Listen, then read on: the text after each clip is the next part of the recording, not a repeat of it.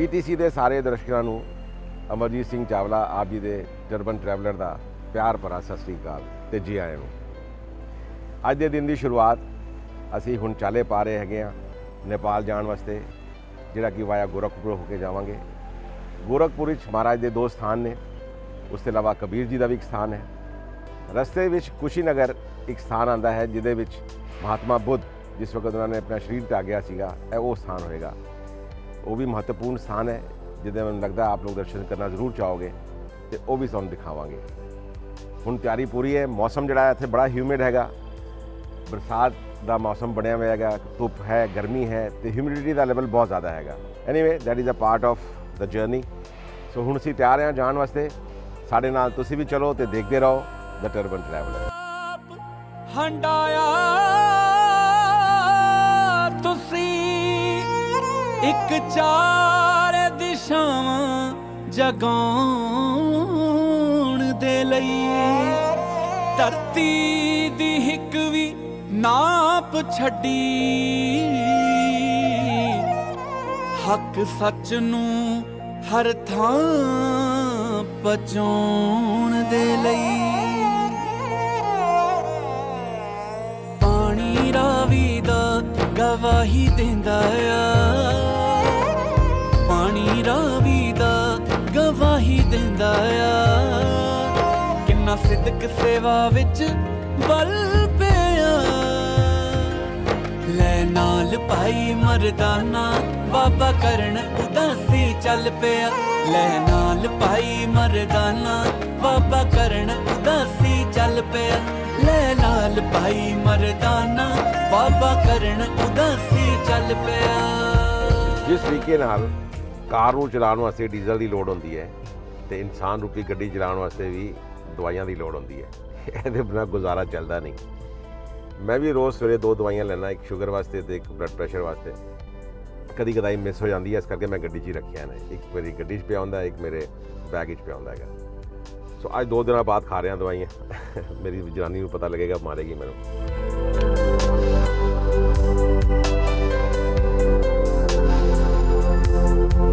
Diesel ਵੀ ਹੋ ਗਿਆ, ਦਵਾਈ ਵੀ ਹੋ ਗਈ ਤੇ ਹੁਣ ਅਸੀਂ ਚੱਲ ਪਏ ਹਾਂ ਜਾਣ ਵਾਸਤੇ ਗੋਰਖਪੁਰ ਵਾਇਆ ਕੁਸ਼ੀਨਗਰ। ਕੁਸ਼ੀਨਗਰ ਉਹ ਜਗ੍ਹਾ ਹੈ ਜਿੱਥੇ ਬੁੱਧਾ ਦੇ ਲਾਸਟ ਰਿਚੁਅਲਸ ਹੋਏ ਸੀਗੇ। ਉੱਥੇ ਜਾ ਕੇ ਸਾਨੂੰ ਥੋੜ੍ਹਾ ਟਾਈਮ ਲੱਗੇਗਾ। ਇੱਥੋਂ ਟੋਟਲ ਡਿਸਟੈਂਸ ਜਿਹੜਾ ਹੈ ਤਕਰੀਬਨ 7 ਘੰਟੇ ਦਾ ਹੈ। ਰਸਤੇ 'ਚ ਕੋਈ ਹੋਰ ਇੰਟਰਸਟਿੰਗ ਚੀਜ਼ ਆਏਗੀ, ਤੁਹਾਨੂੰ ਉਹ ਵੀ ਦਿਖਾਵਾਂਗੇ। ਸੋ ਲੈਟਸ ਗੋ ਨਾਓ।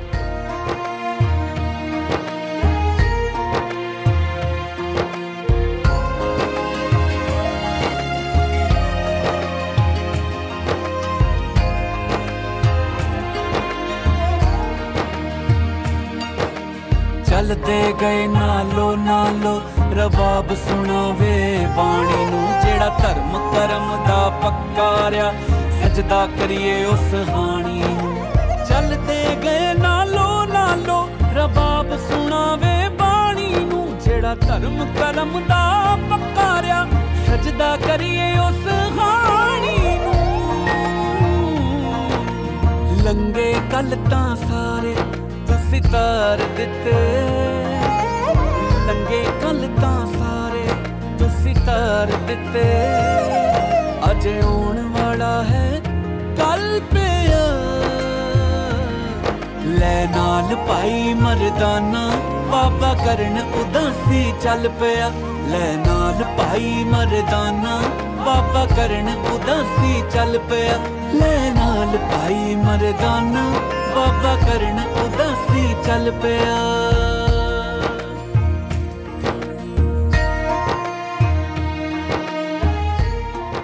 ਅਸੀਂ ਇਸ ਵਕਤ ਖਲੋਤੇ ਹੈਗੇ ਹਾਂ ਕੁਸ਼ੀਨਗਰ, ਕੁਸ਼ੀਨਗਰ ਉੱਤਰ ਪ੍ਰਦੇਸ਼। ਕੁਸ਼ੀਨਗਰ ਦਾ ਇਤਿਹਾਸ ਵੀ 2 ਹਿੱਸਿਆਂ 'ਚ ਵੰਡਿਆ ਹੋਇਆ। ਜਿਹੜਾ ਸਭ ਤੋਂ ਪੁਰਾਤਨ ਇਤਿਹਾਸ ਹੈ ਉਹ ਹੈਗਾ ਤ੍ਰੇਤਾ ਯੁੱਗ ਦਾ, ਭਗਵਾਨ ਸ਼੍ਰੀ ਰਾਮ ਨਾਲ ਸੰਬੰਧਿਤ। ਭਗਵਾਨ ਸ਼੍ਰੀ ਰਾਮ ਦੇ 2 ਪੁੱਤਰ ਸੀ, ਲਵ ਤੇ ਕੁਸ਼। ਇਹ ਸਥਾਨ ਕੁਸ਼ ਦੀ ਰਾਜਧਾਨੀ ਹੋਇਆ ਕਰਦਾ ਸੀ, ਐਸਾ ਇਤਿਹਾਸਕਾਰ ਕਹਿੰਦੇ ਨੇ, ਤੇ ਉਹਦੇ ਨਾਂ 'ਤੇ ਬਣਿਆ ਹੈ। ਕੁਸ਼ੀਨਗਰ ਦੇ ਨਾਂ ਦੇ ਉੱਤੇ ਜਿਹੜੇ ਇੱਥੇ ਲੋਕ ਵਸਦੇ ਨੇ ਉਹਨਾਂ ਨੂੰ ਕੁਸ਼ਵਾਹਾ ਵੀ ਕਿਹਾ ਜਾਂਦਾ ਹੈ। ਅੱਜ ਵੀ ਜਿਹੜੇ ਕੁਸ਼ਵਾਹਾ ਨੇ ਉਹ ਉਸੀ ਚੇਨ ਤੋਂ ਆਉਂਦੇ ਨੇ। ਦੂਜਾ ਇਤਿਹਾਸ ਜਿਹੜਾ ਹੈਗਾ ਉਹ ਹੈਗਾ ਭਗਵਾਨ ਬੁੱਧ ਨਾਲ ਸੰਬੰਧਿਤ, ਲਾਰਡ ਬੁੱਧਾ। ਇਹ ਸਥਾਨ ਜਿਹੜਾ ਹੈਗਾ ਇਹਨੂੰ ਕਿਹਾ ਜਾਂਦਾ ਹੈਗਾ भगवान बुद्ध का महापरिनिर्वाण स्थल। महापरिनिर्वाण का मतलब होता है कि जिथे उन्होंने अंत विच आके उन्होंने प्राण त्यागे सी, वो स्थान है। आओ अंदर जाके तुहानूं स्थान भी दिखाने हैं तो उसका इतिहास भी दसने हैं।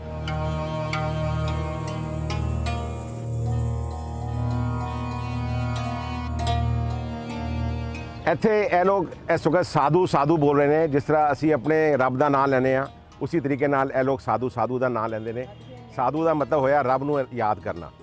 ਤੇ ਇਹ ਸਾਰੇ ਲੋਕ ਸ਼੍ਰੀਲੰਕਾ ਸੇ ਆਏ ਨੇ ਤੇ ਸ਼੍ਰੀਲੰਕਾ ਦੇ ਅੰਦਰ ਜਿਹੜੇ ਵੀ ਬਹੁਤ ਭਿਕਸ਼ੁਕ ਹੁੰਦੇ ਨੇ ਜਾਂ ਬਹੁਤ ਧਰਮ ਦੀ ਪਾਲਣਾ ਜਿਹੜੇ ਕਰਦੇ ਨੇ, ਉਹ ਸਫੇਦ ਕੱਪੜਿਆਂ 'ਚ ਹੁੰਦੇ ਨੇ। ਅਸੀਂ ਕਾਫੀ ਜਗ੍ਹਾ ਤੇ ਦੇਖਿਆ ਹੈਗਾ।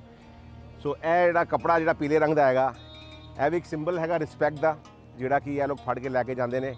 ਸੋ ਮੈਂ ਵੀ ਫੜ ਕੇ ਰੱਖਿਆ ਹੋਇਆ ਹੈਗਾ, ਬਿਕੋਜ਼ ਸਾਡੇ ਗੁਰੂ ਕਹਿੰਦੇ ਸੀ ਕਿ ਧਰਮ ਸਾਰੇ ਇੱਕ ਸਮਾਨ ਨੇ। ਕੋਈ ਵੀ ਧਰਮ ਹੋਏ, ਹਰ ਧਰਮ ਦੀ ਇੱਜ਼ਤ ਤੇ ਮਾਣ ਕਰਨਾ ਚਾਹੀਦਾ ਹੈਗਾ। ਆਓ ਤੁਹਾਨੂੰ ਅੱਗੇ ਦਾ ਹੋਰ ਵੀ ਇਤਿਹਾਸ ਦੱਸਣੇ ਆ। ਬੁੱਧ ਦੇ ਜਿਸ ਸਥਾਨ ਤੇ ਅਸੀਂ ਖਲੋਤੇ ਹੋਏ ਹੈਗੇ ਆ, ਉਹਦਾ ਇਤਿਹਾਸ ਵੀ ਦੋ ਹਿੱਸਿਆਂ 'ਚ ਵੰਡਿਆ ਹੈਗਾ। ਇੱਕ ਬਹੁਤ ਪੁਰਾਤਨ ਬੁੱਧ ਦੇ ਜ਼ਮਾਨੇ ਦਾ, ਦੂਸਰਾ ਅੰਗਰੇਜ਼ਾਂ ਤੋਂ ਬਾਅਦ ਦਾ। ਇਹ ਸਥਾਨ ਜਿਹੜਾ ਹੈਗਾ, ਜਿਹਨੂੰ ਅਸੀਂ ਕੁਸ਼ੀ ਜਾਂ ਕੁਸ਼ਨਗਰ ਕਹਿੰਦੇ ਆ, ਕੁਸ਼ੀਨਗਰ ਕਹਿੰਦੇ ਹੈਗੇ ਆ, ਇਹ ਸਥਾਨ ਮੱਲਾਂ ਦੀ ਰਾਜਧਾਨੀ ਹੋਇਆ ਕਰਦਾ ਸੀਗਾ। ਬੌਧ ਗ੍ਰੰਥ ਮਹਾਪਰਿਨਿਰਵਾਣ ਸੁੱਧ ਦੇ ਅਨੁਸਾਰ ਸਵੈਂ ਭਗਵਾਨ ਬੁੱਧ ਨੇ ਇਹ ਦੱਸਿਆ ਸੀਗਾ ਕਿ ਬੁੱਧਾਂ ਦੇ 4 ਪ੍ਰਮੁੱਖ ਤੀਰਥ ਸਥਲਾਂ ਵਿੱਚੋਂ ਇਹ ਇੱਕ ਹੋਏਗਾ।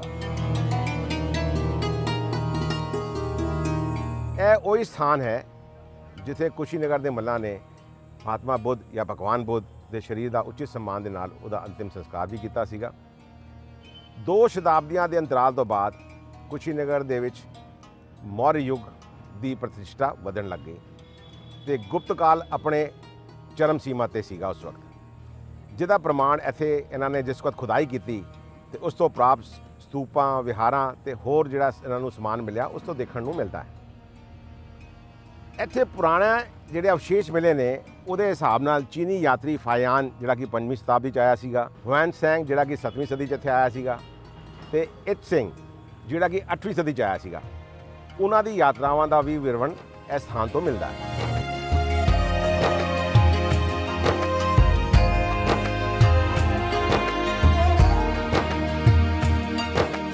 ਕਿਰਤ ਕਿਤਿਆਂ ਸੁਖ ਮਿਲਣਾ, ਨਾ ਜਪਿਆਂ ਦੁੱਖਾਂ ਦਾ ਨਾਸ਼ ਹੋ। ਮਨੁੱਖਤਾ ਇੱਕੋ ਇੱਕ ਧਰਮ ਸਾਡਾ, ਵੰਡ ਛਕਿਆਂ ਹਰ ਕੋਈ ਪਾਸ ਹੋ। ਕਿਰਤ ਕਿਤਿਆਂ ਸੁਖ ਮਿਲਣਾ, ਨਾ ਜਪਿਆਂ ਦੁੱਖਾਂ ਦਾ ਨਾਸ਼ ਹੋ। ਇੱਕੋ ਇੱਕ ਧਰਮ ਸਾਡਾ, ਵੰਡ ਛਕਿਆਂ ਹਰ ਕੋਈ ਪਾਸ ਹੋ।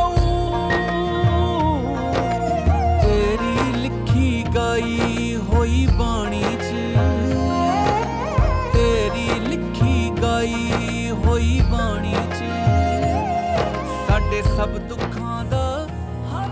ਸਨ 1876 ਵਿੱਚ ਬ੍ਰਿਟਿਸ਼ ਟਾਈਮ ਸੀਗਾ, ਉਹਦੇ 'ਚ ਕਲਾਇਲ ਦੁਆਰਾ। ਉਸ ਤੋਂ ਬਾਅਦ ਫਿਰ 1904 ਤੋਂ ਲੈ ਕੇ 1912 ਦੇ ਵਿੱਚ ਜਿਹੜਾ ਹਿੰਦੁਸਤਾਨ ਦਾ ਜਿਹੜਾ ਆਰਕੀਓਲੌਜੀਕਲ ਡਿਪਾਰਟਮੈਂਟ ਸੀਗਾ, ਉਹਨਾਂ ਨੇ ਇੱਥੇ ਦੀ ਖੁਦਾਈ ਕੀਤੀ ਤੇ ਕਾਫੀ ਸਾਰੀ ਚੀਜ਼ਾਂ ਉਸ ਵਕਤ ਸਾਹਮਣੇ 'ਚ ਆਈਆਂ, ਜਿਹਦੇ ਵਿੱਚ ਮਿੱਟੀ ਦੇ ਬਰਤਨ, ਮੋਹਰਾਂ, ਸਵਰਨ ਮੋਹਰਾਂ, ਚਾਂਦੀ ਦੇ ਸਿੱਕੇ, ਪੁਰਾਣੀ ਮੂਰਤੀਆਂ, ਉਹ ਸਾਰੀਆਂ ਇਹਦੇ 'ਚ ਇਨਕਲੂਡਡ ਨੇ।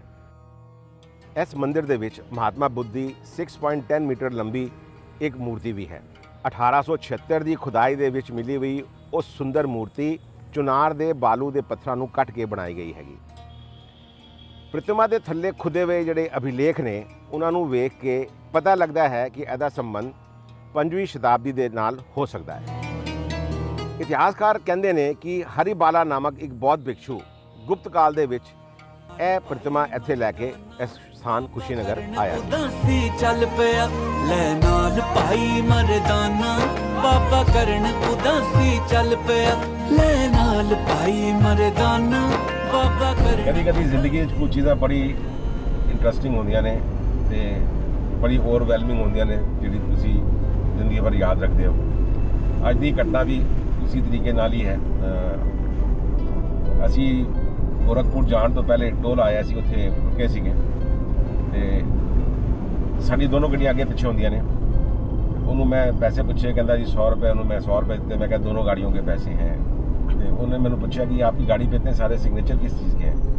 ਉਹਨੂੰ ਮੈਂ ਦੱਸਿਆ ਕਿ ਵੀ ਇਸ ਤਰ੍ਹਾਂ ਮੈਂ ਦਿੱਲੀ ਤੋਂ ਲੰਡਨ ਗਿਆ ਸੀਗਾ ਅਤੇ ਉਹ ਜਿੱਥੇ ਤੇ ਮੈਂ ਗਿਆ ਉਹ ਲੋਕਾਂ ਨੇ ਸਾਈਨ ਕੀਤੇ ਨੇ ਅਤੇ ਹੁਣ ਮੈਂ ਇਸ ਤਰ੍ਹਾਂ ਗੁਰੂ ਨਾਨਕ ਦੇਵ ਜੀ ਦੀ ਯਾਤਰਾ ਕਰ ਰਿਹਾ। ਤੁਸੀਂ ਯਕੀਨ ਨਹੀਂ ਮੰਨੋਗੇ, ਉਸਨੇ ਮੈਨੂੰ 50 रुपये वापस ਕੀਤੇ ਅਤੇ ਮੈਨੂੰ ਇਹ ਗੱਲ ਕਹੀ ਕਿ आपसे मैं एक गाड़ी के पैसे चार्ज करूँगा, दूसरी गाड़ी के नहीं करूँगा। So that was very overwhelming. गल 50 रुपये की नहीं सी, गल ਉਹਦੇ ਪਿਆਰ ਦੀ ਸੀ, ਇੱਕ ਇਕਨੋਲੇਜਮੈਂਟ ਦੀ ਸੀਗੀ ਜਿਹੜਾ ਕਿ ਲੋਕ ਤੁਹਾਡੇ ਕੰਮ ਨੂੰ ਇਕਨੋਲੇਜ ਕਰਦੇ ਨੇ।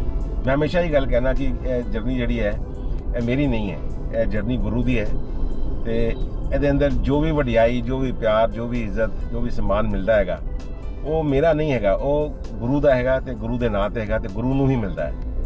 ਮੈਂ ਖਾਲੀ ਮਾਤਰ ਇੱਕ ਜ਼ਰੀਆ ਹਾਂ ਉਸ ਯਾਤਰਾ ਕਰਨ ਦਾ। ਇਹ ਯਾਤਰਾ ਉਹਦੀ ਹੈ, ਕਰਨ ਵਾਲਾ ਉਹ ਹੈ, ਕਰਵਾਉਣ ਵਾਲਾ ਵੀ ਉਹੀ ਹੈ ਅਤੇ ਇਹ ਸਾਰਾ ਕੁਝ ਉਸੀ ਦਾ ਹੈ। ਇਹ ਵਡਿਆਈ ਵੀ ਉਸੀ ਦੀ ਹੈਗੀ, ਇੱਜ਼ਤ ਵੀ ਉਸੀ ਦੀ ਹੈਗੀ। ਮੇਰੀ ਕਿਸਮਤ, ਮੇਰਾ ਮੁਕੱਦਰ ਚੰਗਾ ਹੈ ਜੋ ਮੈਂ ਯਾਤਰਾ ਕਰ ਪਾ ਰਿਹਾ ਅਤੇ ਅਰਦਾਸ ਕਰੋ ਕਿ ਸਾਡੀ ਯਾਤਰਾ ਸਫਲ ਰਹੇ, ਅਸੀਂ ਇਹ ਯਾਤਰਾ ਨੂੰ ਪੂਰਾ ਕਰ ਸਕੀਏ। ਸੰਗਤ ਦਾ ਪ੍ਰੇਮ ਅਥਾਹ ਹੁੰਦਾ ਹੈ, ਜਿਹਦਾ ਜਾਗਦਾ ਉਦਾਹਰਣ ਨੇ ਸਰਦਾਰ ਮਨਜੀਤ ਸਿੰਘ ਜੀ ਅਤੇ ਸਨੀ ਸਹਿਗਲ ਜੀ। ਅਸੀਂ ਇਸ ਵਕਤ ਖਲੋਤੇ ਹੈਗੇ ਹਾਂ ਗੋਰਖਪੁਰ ਵਿੱਚ ਅਤੇ ਅੱਜ ਰਾਤ ਰਹਿਣ ਦਾ ਜਿਹੜਾ ਪ੍ਰੋਗਰਾਮ ਹੈਗਾ ਉਹ ਇਹਨਾਂ ਦੇ ਘਰ ਹੀ ਇਹਨਾਂ ਨੇ ਅਰੇਂਜ ਕੀਤਾ ਹੈਗਾ।